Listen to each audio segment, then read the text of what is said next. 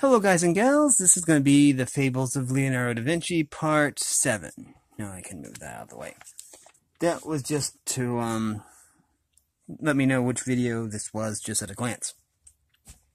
Since they'd all look the same if I just opened with the same panning shot of this book. Now, this is a book. It's really, really nice. I got it from the library. They were going to throw it away, probably. I doubt that. Well, it was put out for free, so they were making room, and no one had checked it out in a long time. But anyways, as always, these fables were interpreted and transcribed by Bruno Nardini, and the introduction by Margaret Meeks, which we probably will read, but not in this episode.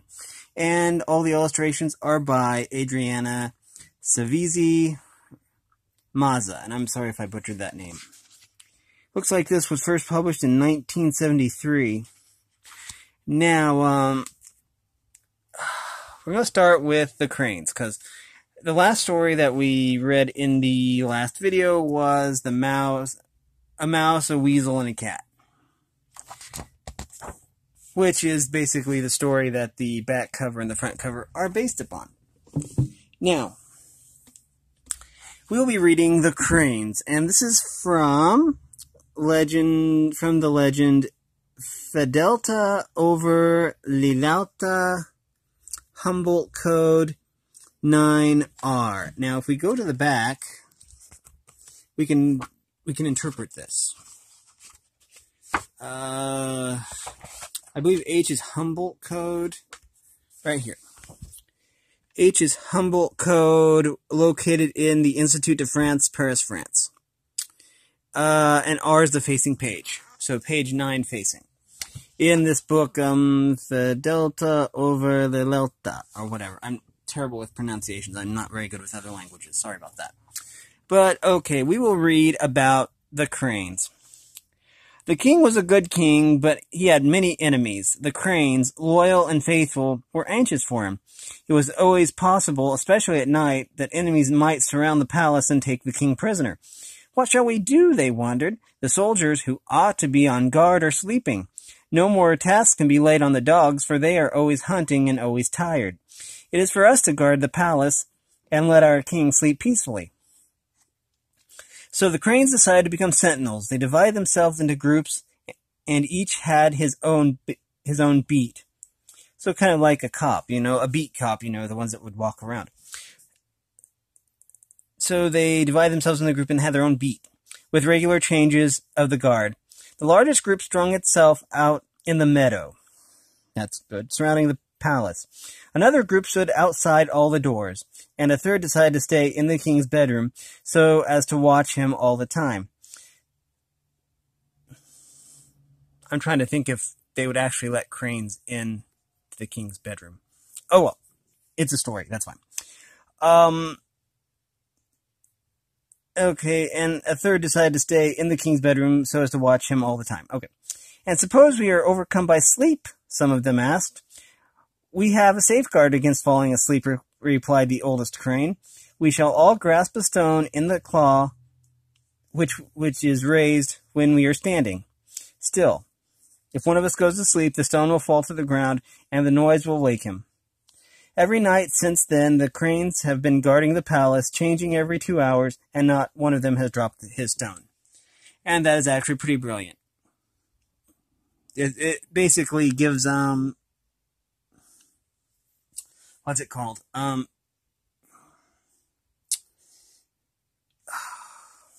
It gives, credence. It makes them more vigilant if they're to stay awake. Yeah.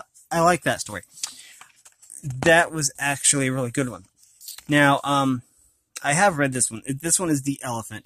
And I'm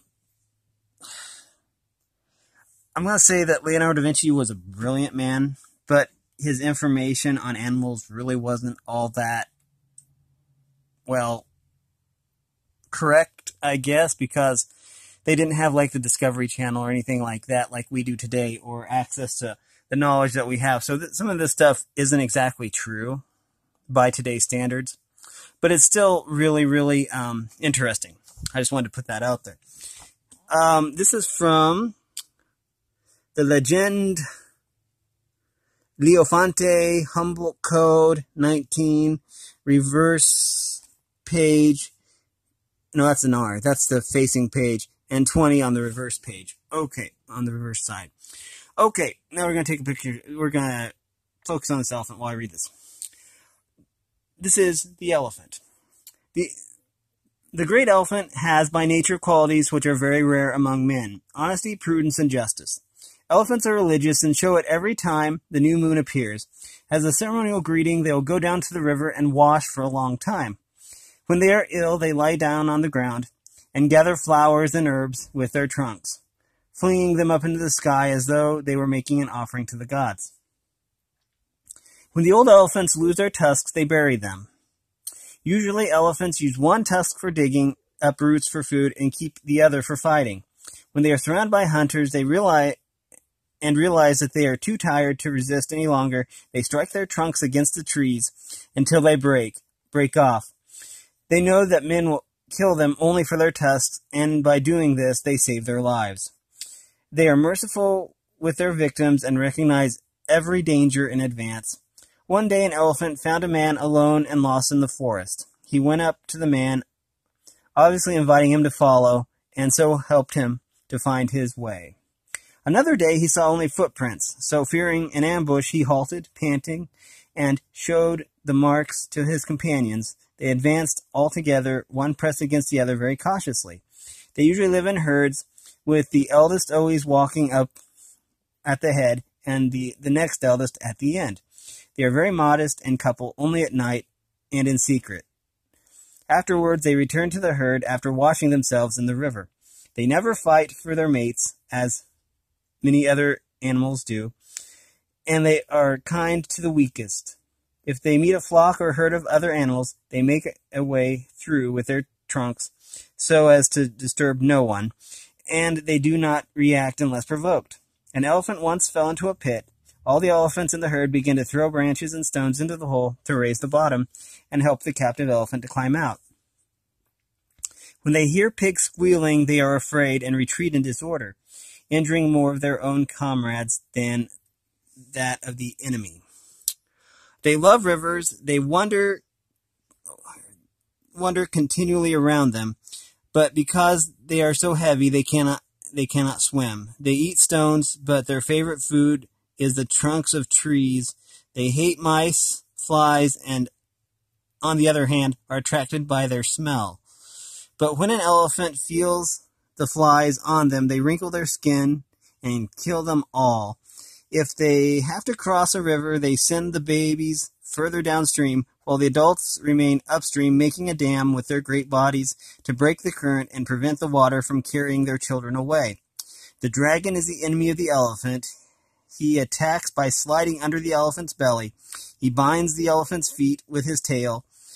With his wings and spikes, he grips the elephant around the body. But when the elephant falls, he crushes the dragon, and so dying, he revenges himself on his killer. Okay, there's a lot we can say about that.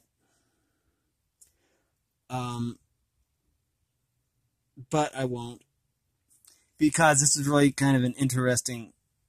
I know this is meant to be a fable, so you can't really take the dragon part seriously. But it's still... Back then, they had a really interesting notion of animals, I will say that.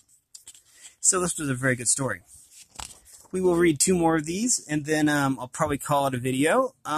We will read The Chestnut and the Fig Tree. And we're going to take a look at that lizard. One day, an old chestnut... Oh, wait a minute. We're going to... Okay. This is called The Chestnut and the Fig Tree, and it is from the Fable ATL 67 RA. So, I'm going to look at these codes real quick. Here you go. I don't see an A here. But I do see... Wait, what was that? Sorry. Atlantic. Atlantic code located in Biblioteca Ambrosiana, Milan, Italy. Okay. Page 67. facing page. Okay. Now that that's out of the way, let's read this. We're going to take a look at that lizard, because it's a cool lizard. One day, an old chestnut tree saw a man up a fig tree. The man was bending the branches towards himself, pulling off the ripe figs. He put them one by one into his mouth and broke them up with his strong teeth. And the chestnut tree's murmuring branches said, "O fig tree, how much less you owe to Mother Nature than I. Do you see what she has done for me? How well she has arranged and protected my dear children, dressing them first in a robe of fine material, over which she put a coat of hard skin, softly lined. And not satisfied with having done me this kindness, she has built for each of them a strong little house, and furnished it with sharp, thick spines to protect it from the hands of men." When the fig tree, with all its figs, heard this, it began to laugh, and after laughing for a time, it said, "But do you really know man? Whatever you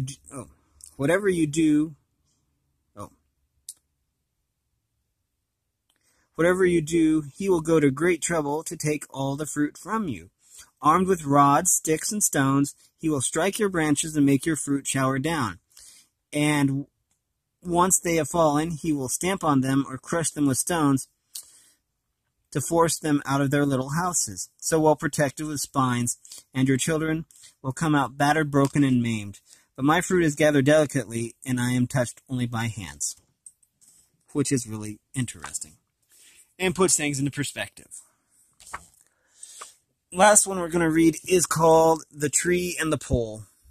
And it's from Fable F.O.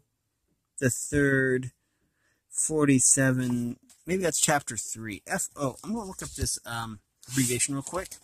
And then we will... F.O. is the Foster Code, located in the Institut de France, Paris.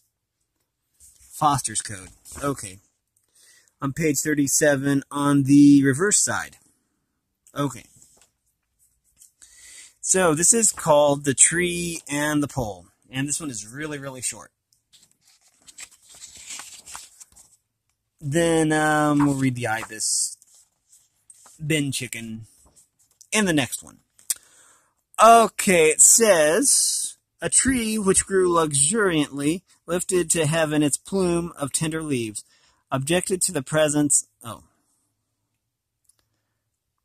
I misread that. I'm sorry. I'll try again. This is The Tree and the Pole. "A tree which grew luxuriantly lifted to heaven its plume of tender leaves, objected to the presence of a straight, dry old pole beside it. 'Pole, you are too close to me. Can you move further away?' The pole pretended not to hear and made no reply. Then the tree turned to the thorn hedge surrounding it. 'Hedge, can you not go somewhere else? You irritate me.' The hedge pretended not to hear and made no reply. 'Beautiful tree,' said the lizard, raising his wise little head to look up at the tree. 'Do you not see that the pole is holding you straight? Do you not realize that the hedge is protecting you from bad company?'" And that's that. That's all for that one. And that's true. Sometimes we take what we have for granted. With that, I'm going to end this video. In the next video, we'll probably read 3 or 4 more of these.